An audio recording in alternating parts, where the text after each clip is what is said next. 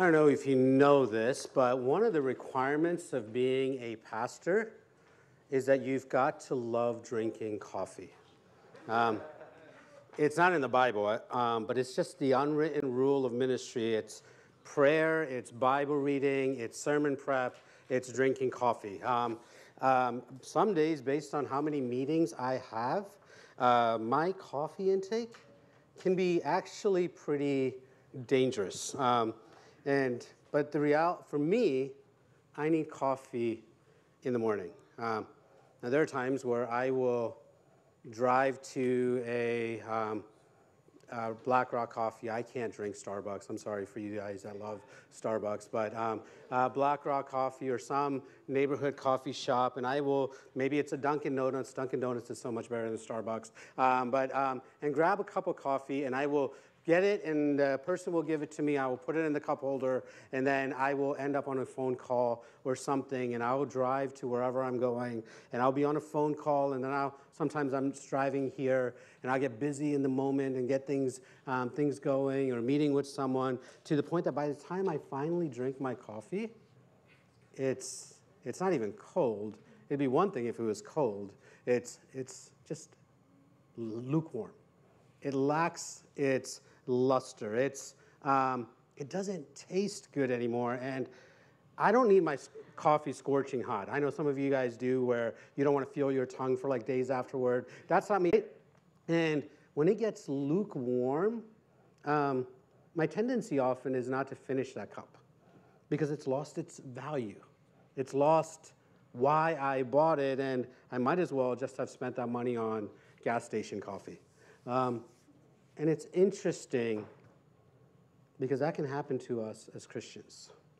In fact, it happened to the church in Laodicea, where this church, they became casual and safe in their faith, and Jesus ends up calling them out on it. So if you have your Bibles, we're in the book of Revelation, chapter 3, Revelation 3, and we're going to be in verses 14 down to verse 22. Over the last 7 weeks, this is week 8, we have been going through these letters in the book of Revelation, letters that Jesus had written through the Apostle John to the local churches in the area. And in those letters, he would begin with these, he would tell them, man, these are the things that you're doing that, man, I'm so proud of. You are engaging in these things that makes me, as your Savior, so happy.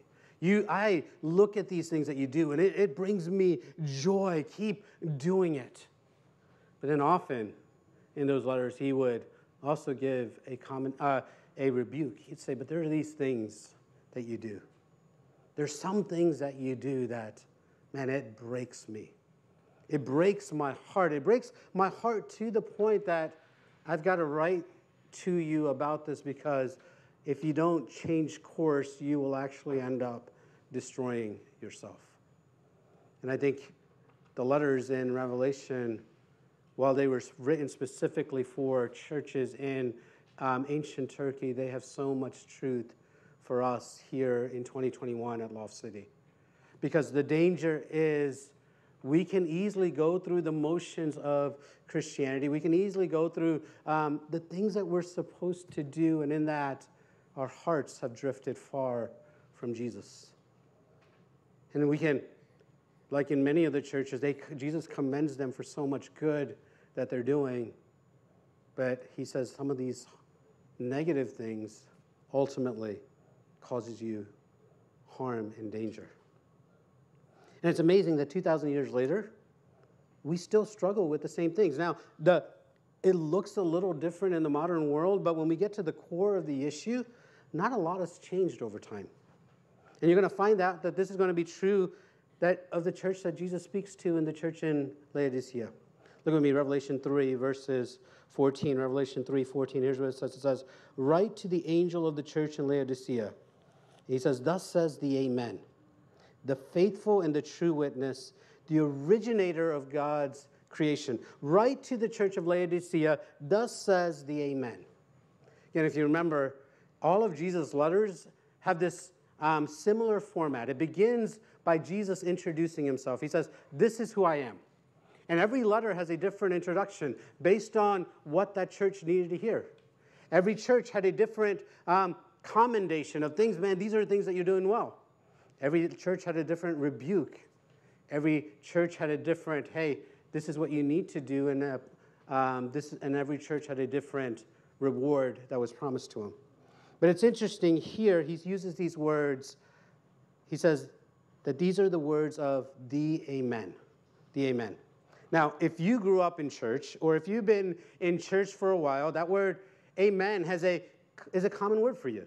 Like when we sing, you will often say Amen. When we hear something in the word that's being preached that you're like, man, that was good, you'll say Amen. At the end of a prayer, you'll say Amen. But for most of us, outside of religion, outside of Christianity, Amen is not a common word that we use. In church, you'll hear this often, but you're not hearing this word often said in your job or in your parenting or wherever you are in life. And the definition of that word is really simple. It basically means, let it be so. Let it be so. And so when someone says amen, what they're saying is, let that be true in my life. Right? And so when you hear a sermon and it's like some point resonates with you, whether you realize it or not, when you say amen, what you're saying is, let that be true in my life.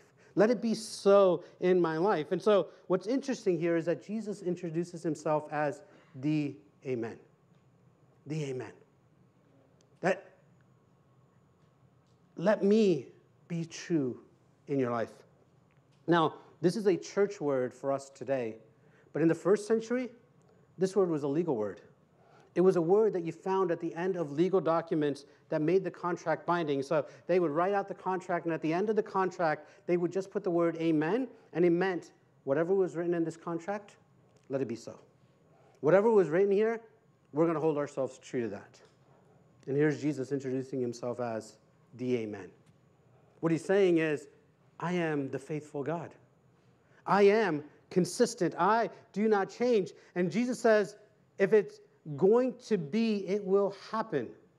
Let it be so. I am Amen. In fact, the next two words that he uses, he says, the faithful and the true witness, the originator of God's creation. This is how he introduces himself to this church, that I am faithful. And what you're going to discover in this letter is this church has become unfaithful. And Jesus basically is reminding us, hey, even when you've been unfaithful, I continue to be faithful. I continue to be true and faithful to you. And then he continues there in verse 15. He says these words. He says, I know your works. You're neither hot nor cold. And because of that, I'm going to vomit you out of my mouth. Right? And because you're lukewarm, because you're neither hot nor cold, I'm going to vomit you out of my mouth. Man, when you read that, Jesus doesn't beat around the bush here. Right? There's some frustration that Jesus is expressing here. You know, some of us, we grew up in churches that were very legalistic, and so we've drifted to the other side of the spectrum where we're just like, man, it's about grace. God doesn't really require a lot of us. It's not about what we do. And we shifted so far to the pendulum that there is no call to live lives for Jesus anymore. It's about, hey, just love Jesus, just do this. But friends, if this letter to Revelation is a description of what Jesus expects for us, there are things that faith produces actions, right? We don't do things to earn God's favor, but our faith in Jesus produces a lifestyle that makes us completely different. And so Jesus in this church, he gets right to it. He jumps right into the seriousness of their issue, and you see how serious he is. The words that he used. If you remember, most of the churches, Jesus acknowledged some of the good things they did.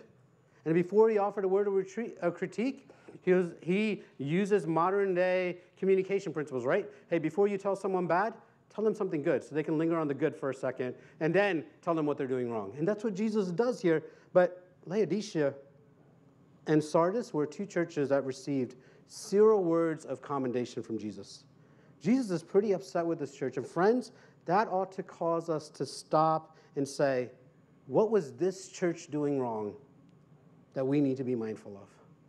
What was this church doing in their behaviors, in their lifestyle, in their patterns that if we're not careful, we could replicate, and one day Jesus will look at us and say, man, I see all that you have, but you missed it. You didn't get it. And Jesus gets right to the problem, and he says, you're neither hot nor you're cold, and because you're lukewarm, what I'm going to do is I'm going to vomit you out of my mouth. Vomit you. That doesn't sound like the Jesus we want to follow. It doesn't sound like a pretty Jesus. Jesus is saying, where you are right now, man, it actually makes me sick. It makes me disgusted to the point that I just want to throw you up. That's hard. Those are hard, hard words. And listen, we have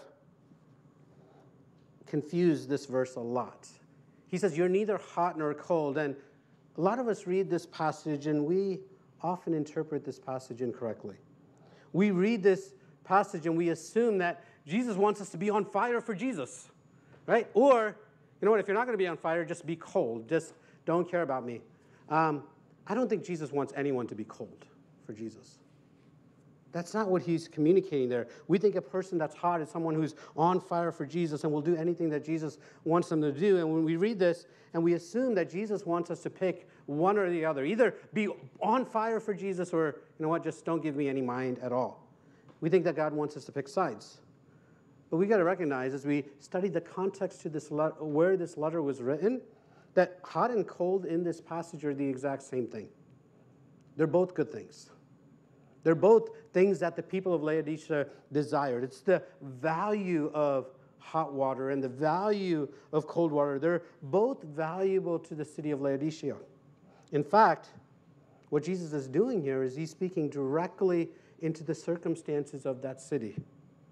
And if you don't understand the context, you will misinterpret and think that Jesus said something that he never said.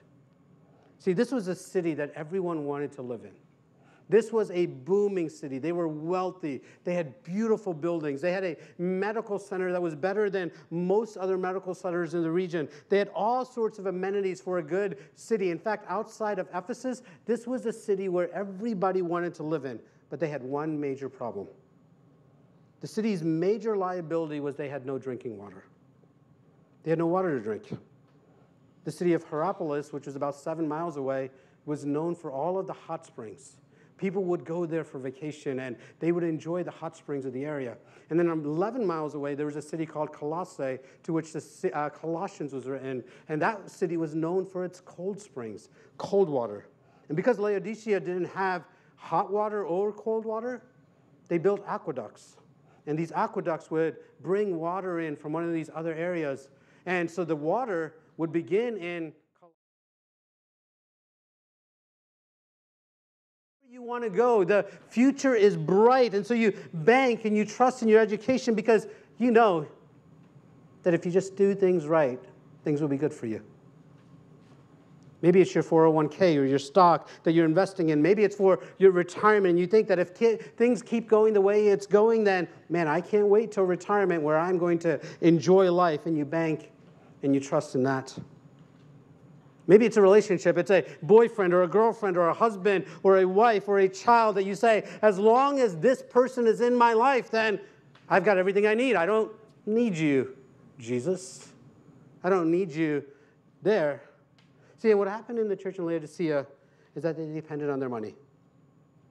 And friends, when we depend on something other than God, it leads us to a place where we say, God, I don't need you. God, we don't really need you. Now, let's be honest, we will never say that with our mouths. We would never look at God and say, God, I don't need you. But the truth is, we live that way. We live that way. We live in a way that basically says that as long as I have my finances in order, God, I'll put you in that corner in case of an emergency, but I got this. And if something bad happens, then I'll make sure I pull you out of the corner and you're back in my life. But as long as things are going well, you know what, God? You don't need to tell me how I live or what I do with my finances or what my relationships look like. Life is good. You stay in that corner. I'll call you when I need you. And this is what Jesus says in verse 17. Look at that verse again. He says, I'm rich. You say, I'm rich, I become wealthy, and I need nothing. Laodicea was so wealthy that, in fact, they were able to proudly proclaim their independence, financial independence, even from Rome. In fact, in AD 60, there was a major earthquake that destroyed this entire city. And what would happen in that day, just like it happens in our day, when a natural disaster happens, the federal government would come in and give aid to rebuild.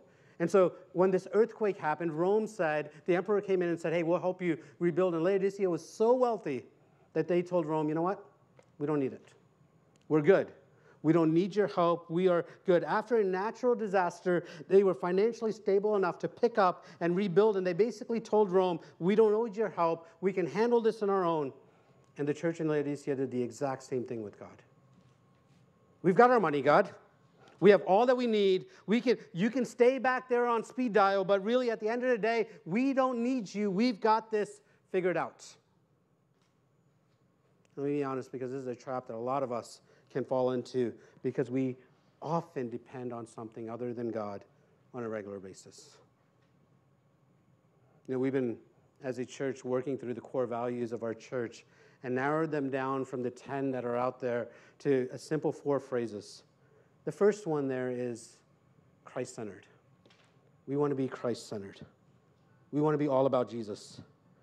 But how this plays out, I was sharing this at our worship team meeting yesterday, is that whether you are singing or playing an instrument or on the things back there or you're preaching, that what this means for us who serve, who volunteer, who are part of this church, what this means is we're dependent. Why? Because Christ is the source of all that we are and all that we do.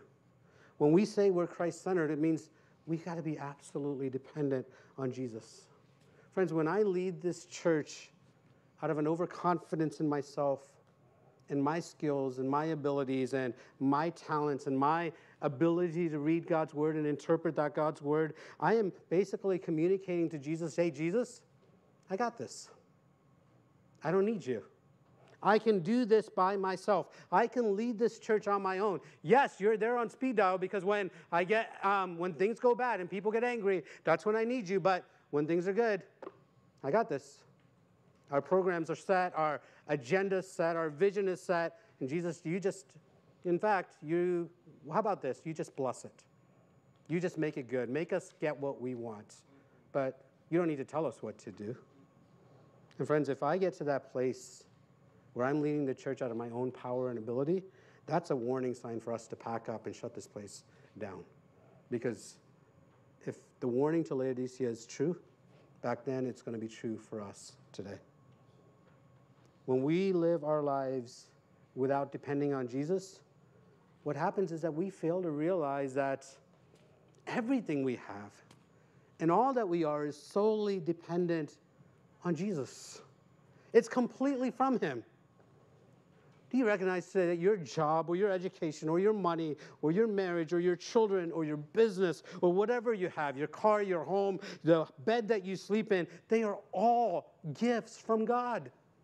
All of it is a gift from God. And there are some of you here today, and you might be even here in this building or watching online, and you're not sure how important God is in your life, if at all.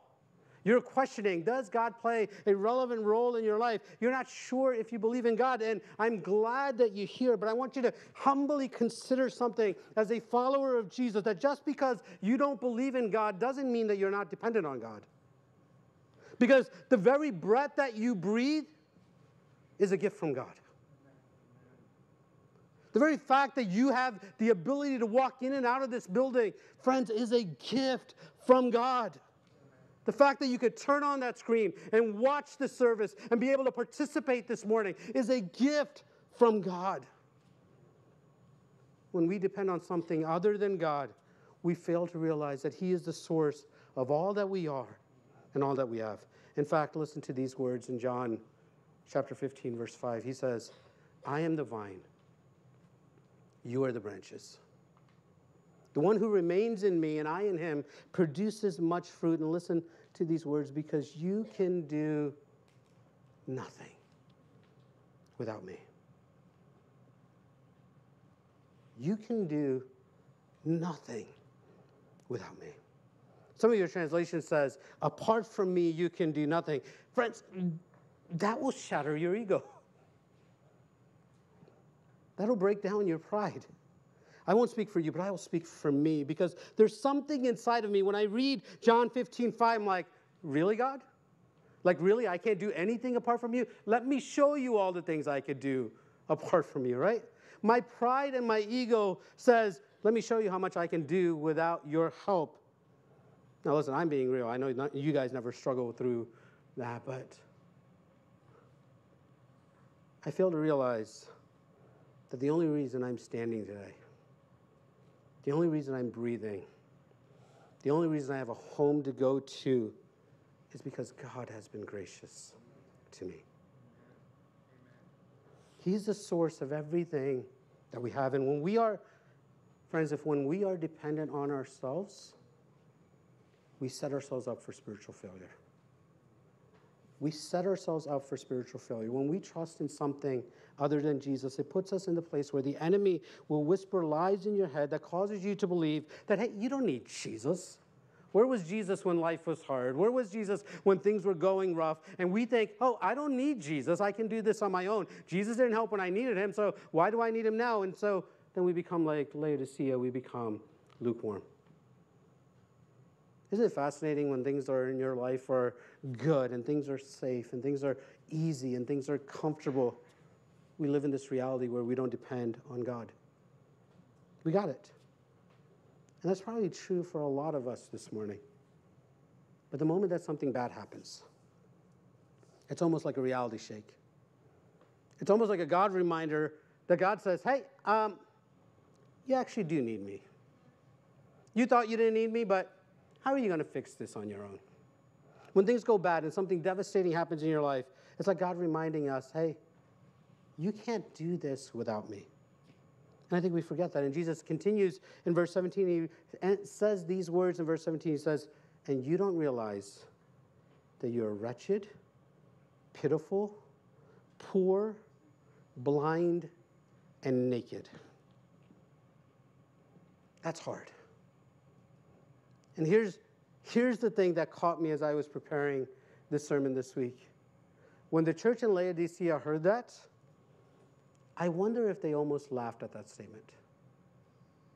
I wonder if they thought, John, you sent this letter to us. That should have gone somewhere else. Because look at us. We've got money. We've got wealth. We've got clothes. We've got status. We're not wretched. We're not pitiful.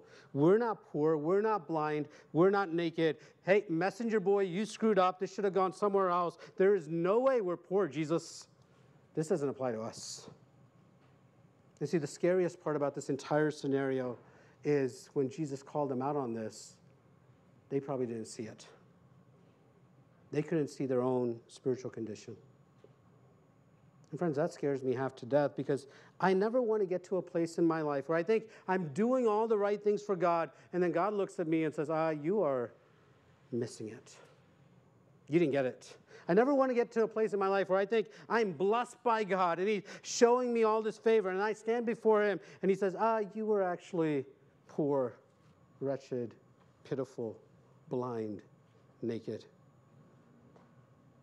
Man, God, help us to see ourselves the way that he sees us. Because here's what's different about Laodicea than all the other churches. Because external eyes looking in to this church had it good. They weren't struggling. They had their wealth. They had all the programs the church members wanted. They had a huge staff. They had big buildings. They probably had multi-campus services.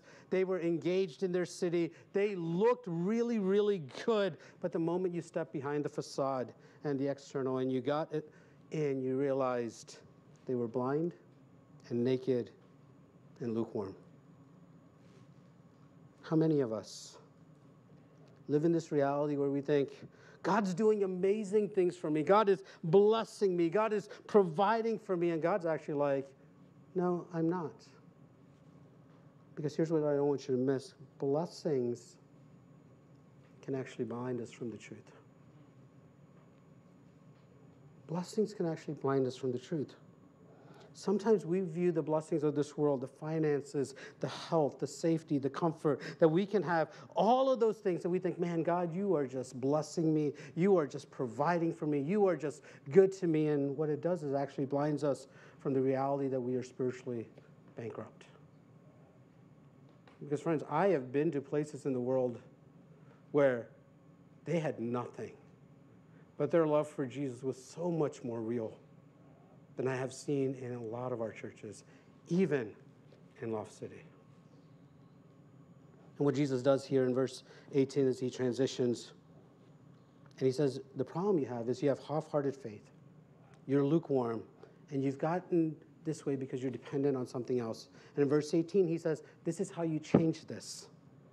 He says, verse 18, I advise you to buy from me gold refined in the fire that you may be rich, white clothes so that you may be dressed and your shameful nakedness not be exposed, and ointment to spread on your eyes so that you may see.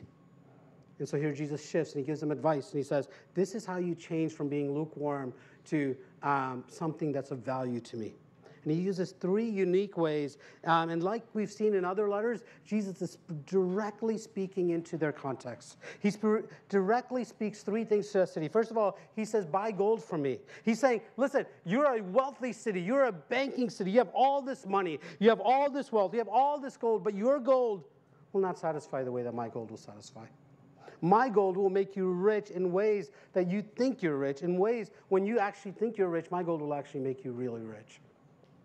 And then he says, I want you to wear white clothes.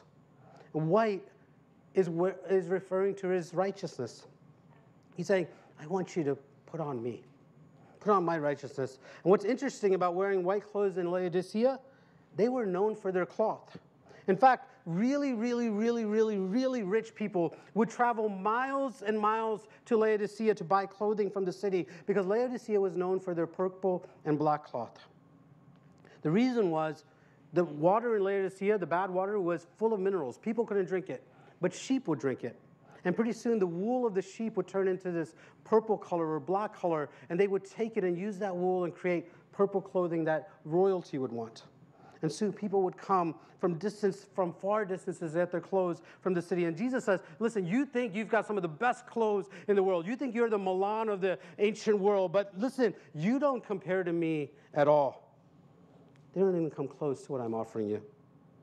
And third, he says, I'm going to put ointment on your eyes. Again, Jesus speaks to the reality of their situation because Laodicea was known for its medical center, an area where they trained people in the medicine field. And in fact, in that city was a doctor who created an eye ointment, invented an eye ointment, that people who were struggling with their vision would come to this doctor and come to this medical center and get treatment that would create healing in their eyes.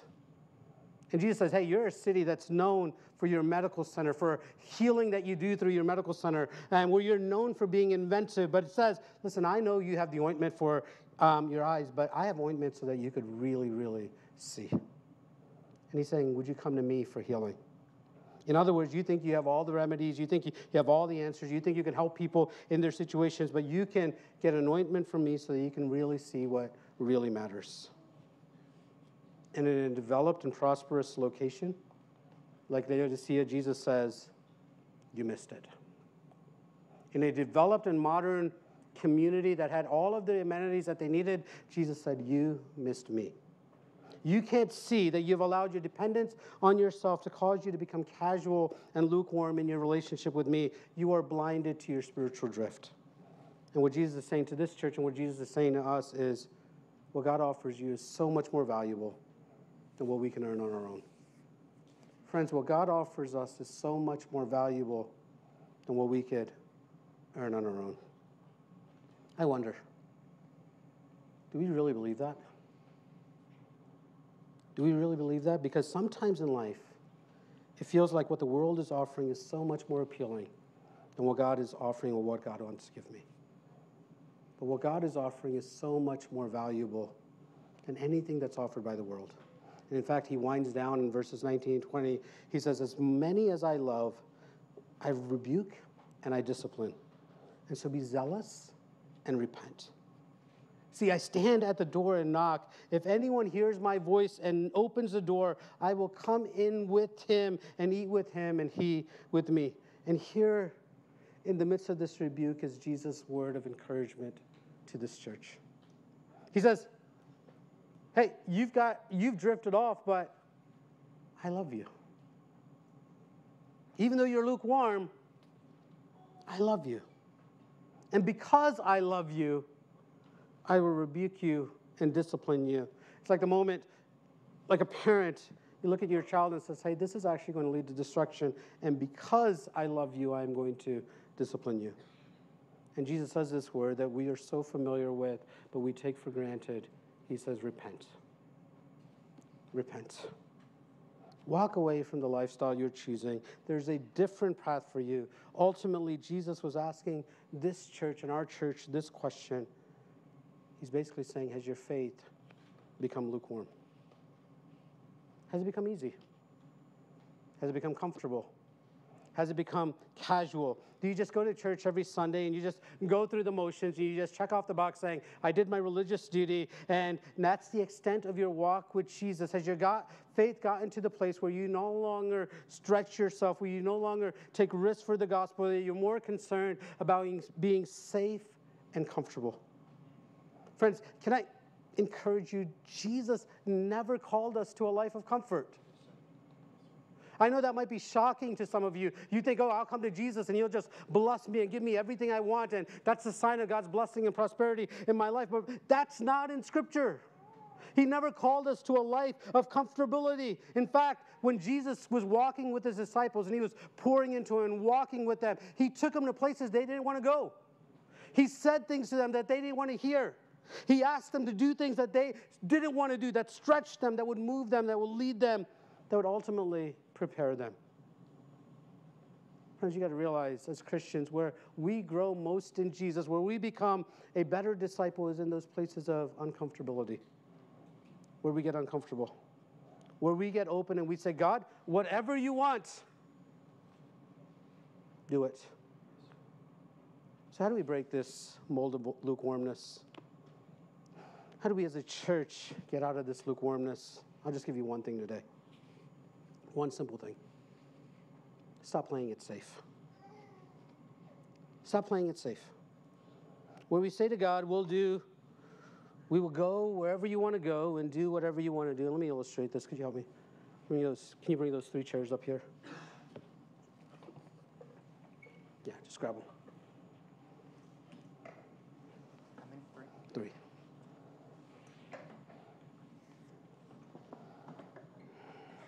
There we go.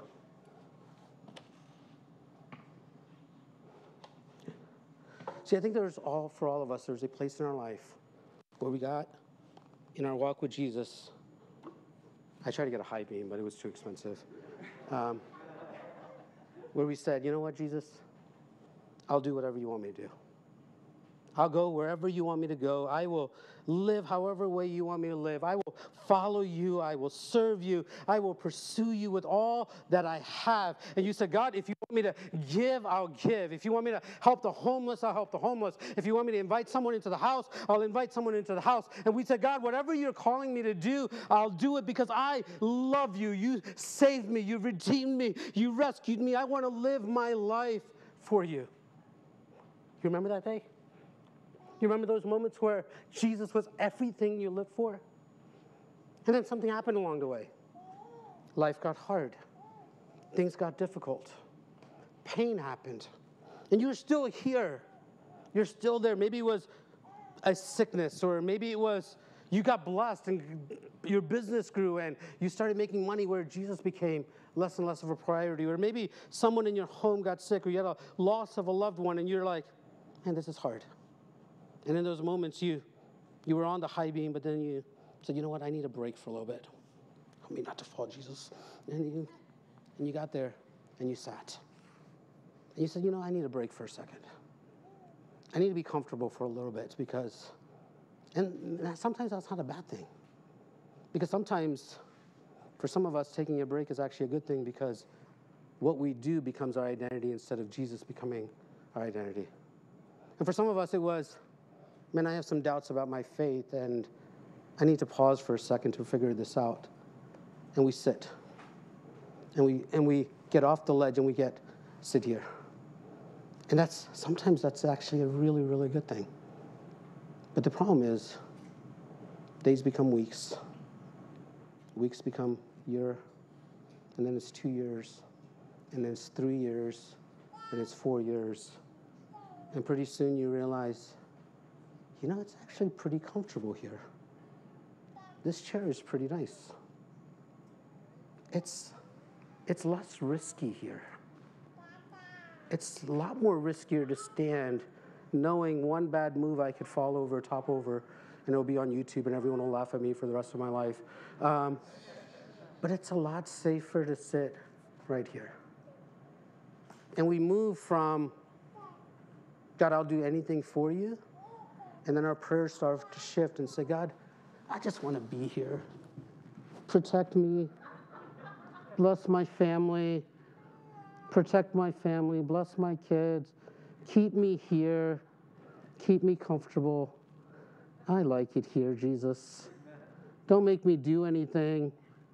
I'll still pray to you. I'll still give a little bit, but, it's so much easier right here. And we pray.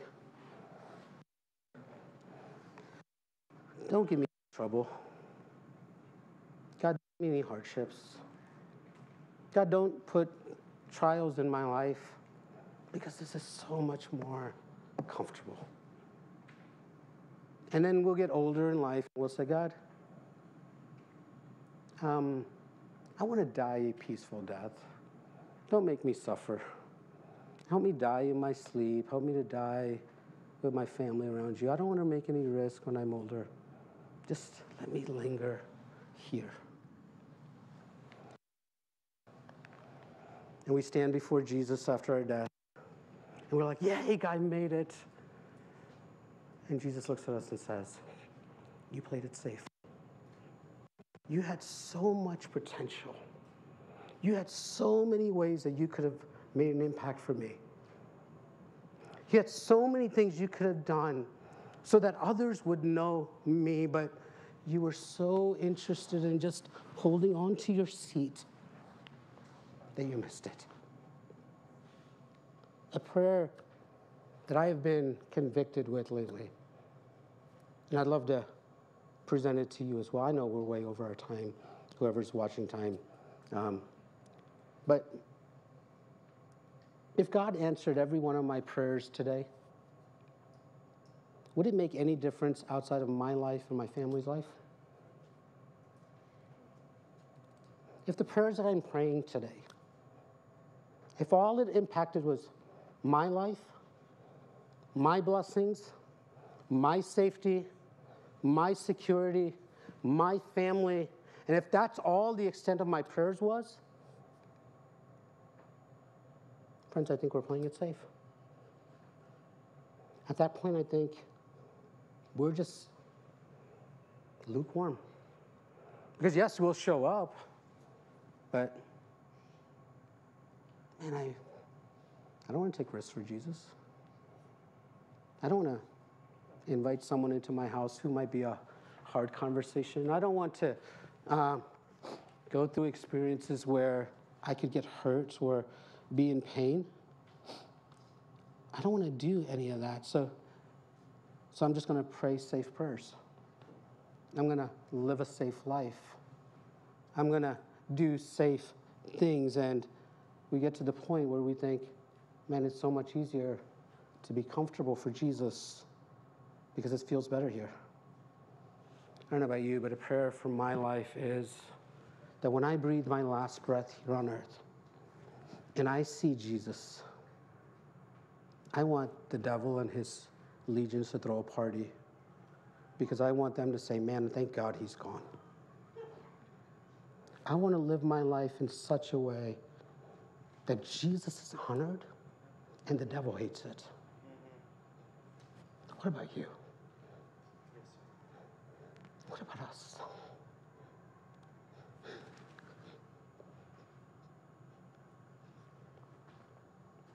I want to live where I stand before my Savior, and he could say, truly say, well done.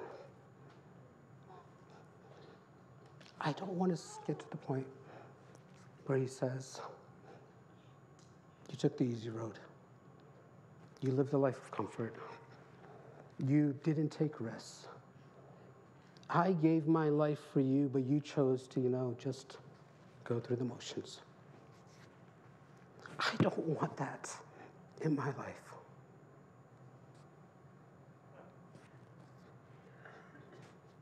And friends, as your pastor,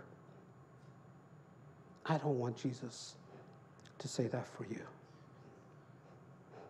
I want every one of you to live your lives in such a way where, man, I am in love with Jesus, that he will look down on me and say, well done. Heart check. I think there's a reason why Jesus put this letter last, because I think this is the hardest of all the letters, because this hits home for all of us. Heart check. See, the only way I can do that is the recognition that my life has been bought with the blood of Jesus. That it is no longer mine, it's his. And so, if it is his, when he says go, I'll go. When he says give, I'll give. When he says do, I'll do. Because it's not my life anymore, it's his. So the question is, where do you want to live? Or the better question is it your life or is it his life? Is it your life or is it his life? Pray with me. Worship team, come.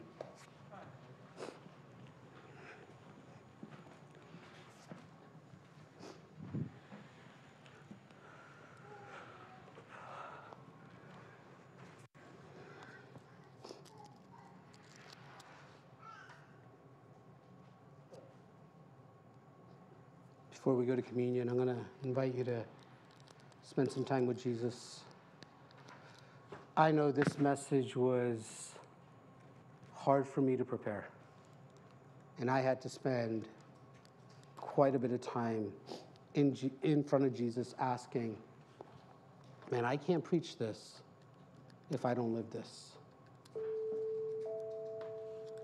And so before we go to communion, I want to invite you to spend a little bit of time with Jesus. Jesus, am I living lukewarm? Is my prayers only for myself and my family? Am I taking risks for the gospel? Am I living my life in such a way where it's God, I don't know if I will fall or not, but if you're calling me to do it, I will absolutely do it. I just want to live for you. And so what I want to do, I want to pray. I know normally we take communion together, but the worship team is going to be singing. I want to invite you, as you pray and spend some time with Jesus, would you, whenever you're ready, as you spend time with him, take communion on your own, and then whenever you're ready, stand and we'll sing together. Lord Jesus, as we come to you,